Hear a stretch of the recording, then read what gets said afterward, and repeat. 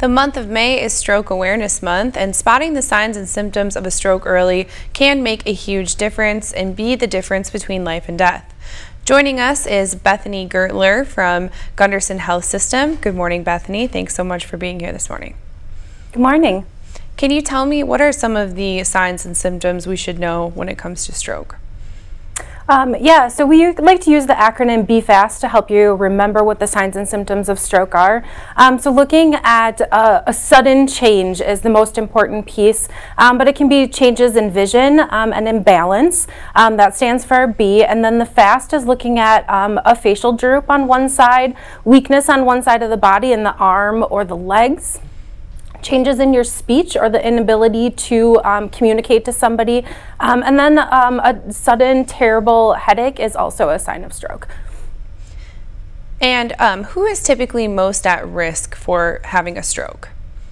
A stroke can really happen to anybody at any age. Like anything, kind of the older you are, the higher you are at risk of having a stroke. However, we're starting to see a lot higher incidence in more middle-aged people as well as the elderly. And we've heard the saying, time is brain. Can you explain what that saying means? Yeah, absolutely. So timing is extremely important. A stroke occurs when there's a blockage in blood flow to our brain or a leaky vessel that prevents the blood from getting to our brain tissue. So when someone is having a stroke, there are interventions that we can do to help save that brain tissue.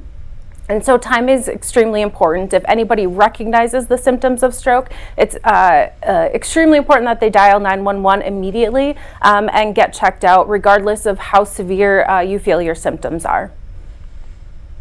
And before I let you go, what can you do to help keep yourself from having a stroke? So really it is watching your blood sugar. If you have diabetes, controlling high blood pressure, really going to your primary care provider for your annual checkups each year is extremely important because they are looking at those aspects that put you at highest risk for stroke and helping you to address those. Okay, thank you so much, Bethany. Yeah, thank you.